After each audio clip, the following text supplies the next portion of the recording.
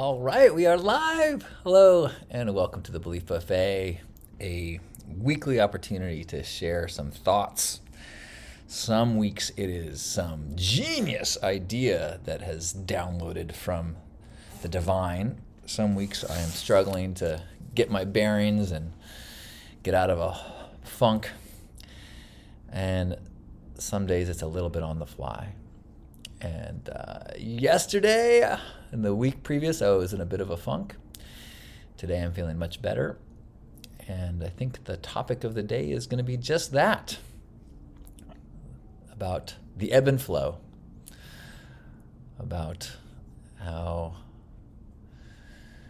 life is this journey of ups and downs. It is that roller coaster, and such a powerful tool of surviving and appreciating and not making the challenges worse is that awareness of the journey, and that with up times there is down times, and with down times they are temporary.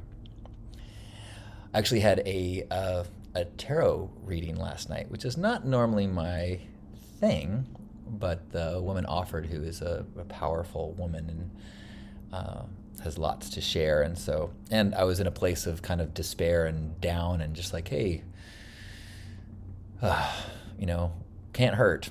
Actually, first I tried to encourage. I was like, I'm in a bad space. Maybe it's not the right time. And she was insistent. And I was like, okay.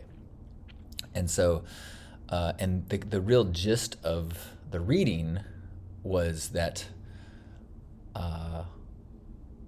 I'm in the middle of struggles, and there's this king's wisdom that is just around the corner. And that was really powerful for me to hear, because that's kind of what subconsciously is what I've really been focusing on, and really being like, it's okay that I'm not in the best space over this last week.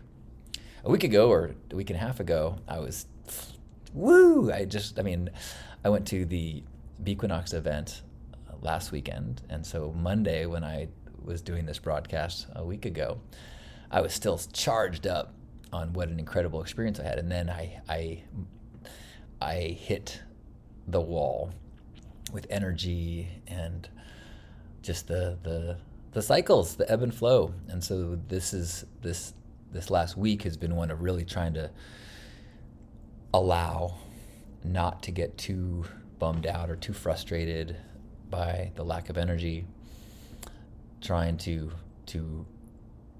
practice self-care, maybe a little bit too much self-care in like the self-indulgent, letting myself watch all sorts of Netflix. Shout out Russian Doll, shout out Ozark.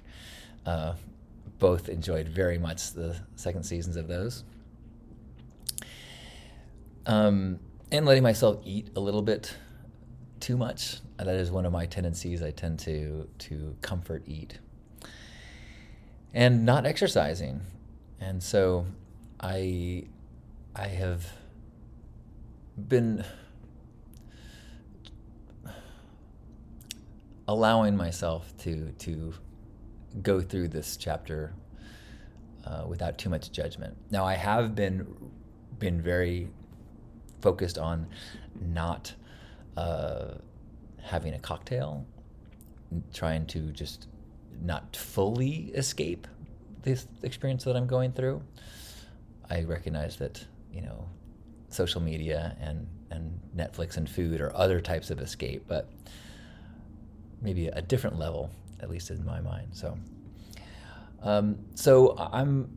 my lesson of the week, or my belief buffet this week, is trying to stay in that appreciation of the ebb and flow of ideas and energy and inspiration. Appreciate the roller coaster journey.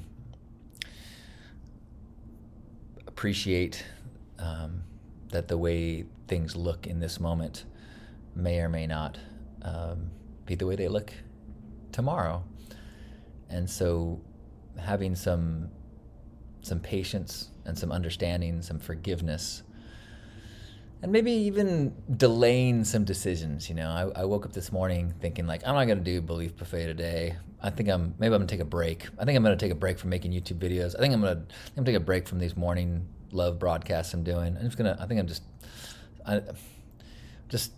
need to take a break. And that may or may not be true, but I want to make that decision not from a place of frustration or depression or